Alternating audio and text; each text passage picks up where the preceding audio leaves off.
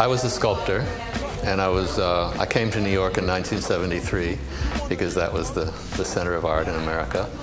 And what I discovered was the evolution of graffiti before my eyes on the trains. And I thought that was far and away the most interesting art which is taking place in New York at that time. Well, most of the photos here that you see are from my Blade collection, Martha Cooper and Henry Chalfant's collection. And these photos that you see are the way the New York subways looked back in the late 70s, 1977, 78, 79, and 80 of my Blade works in New York City. And of course, the ones that I'm most proud of, these are the ones that are from 1975. And that's back when I was 18, and it shows how it was being in New York City, of how New York was, at that time.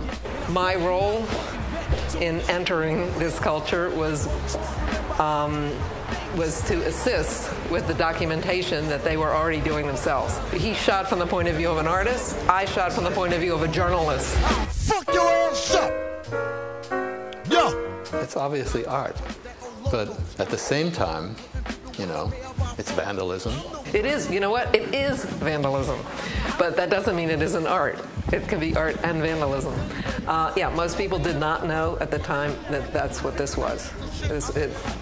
They just saw graffiti and they just felt assaulted by graffiti and they hated graffiti. And that doesn't mean that once they found out it was a name they liked graffiti, but most people didn't know. And it was interesting because it was exciting. And you knew that people who were doing it were taking risks of being arrested, and they were doing something rebellious, something that society didn't want them to do. They were having a voice, and society likes the people in the underclasses and who are, from the poor neighborhoods who have reason to be angry. They wanted them to be quiet. But what was wonderful about the emergence of graffiti is that people weren't taking it anymore. They weren't going to be quiet anymore. They were going to do something to make society understand that they were there and they existed and that these walls were theirs too. And the best thing that's about it is because it's a way to have a self-expression from inside, not through schools and books and stuff. It's something that's a self-taught thing from the people from the street, and it was an art form created by young people for young people. Let me tell you about the snakes, the fakes, the lies, the highs, and all of these industry shingdings. Where you see the pretty girls in the high. Martha has a background in anthropology, and I had an interest in anthropology, and so we both took that approach. This is a subculture. They're making something. How do you make it?